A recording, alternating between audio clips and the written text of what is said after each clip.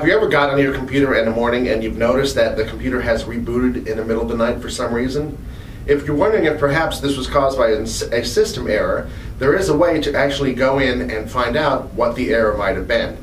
It's called Windows Event Viewer, and today I'm going to show you how to go into Windows 7 and take a look at the Event Viewer.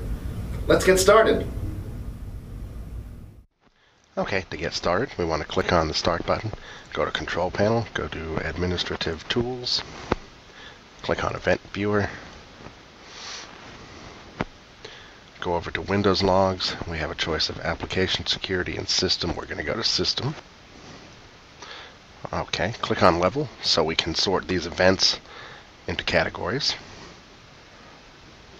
Okay, the first thing you'll notice is that these events are separated into several categories, the first being information.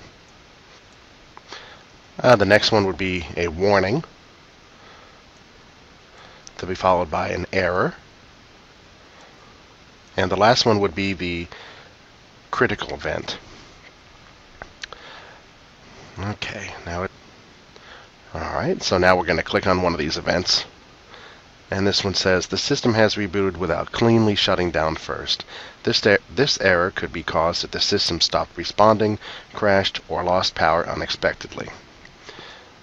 So, this will give you an idea of perhaps why your system rebooted. You would only want to go here if you're trying to research why something specific happened. It gives you a time and a date.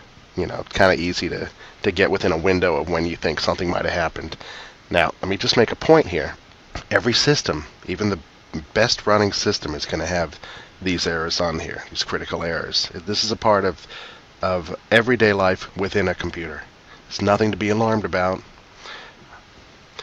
There are some companies out there that will log on to your computer, say that you have a virus or other errors within your system. They will take you to Event Viewer and they'll show you, and then of course they'll want to charge you to fix that.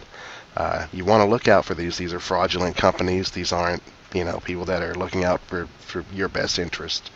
So don't be alarmed that there are items in Event Viewer. There are always going to be critical errors and information. It's just always going to be there. It's just that Windows is basically reporting everything that's happening on every level of the operating system. So anyway, this is how to pull up Event Viewer and try to find errors, specific errors.